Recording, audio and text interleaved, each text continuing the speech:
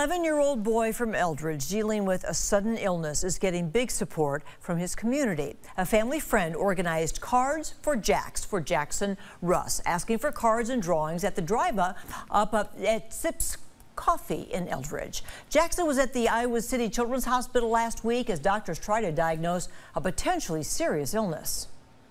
If there's one thing I can always say is I've loved living in this community, and SIPS itself always gives back, and I tell you what, this community really turned out twofold to give back to this little boy right here, and we couldn't be more happy and proud of where we live. That's Jackson. He's currently undergoing medical surveillance while resting at home and has shown signs of improvement. He goes back to Iowa City on July 5th as his loved ones hope for a diagnosis and a treatment plan.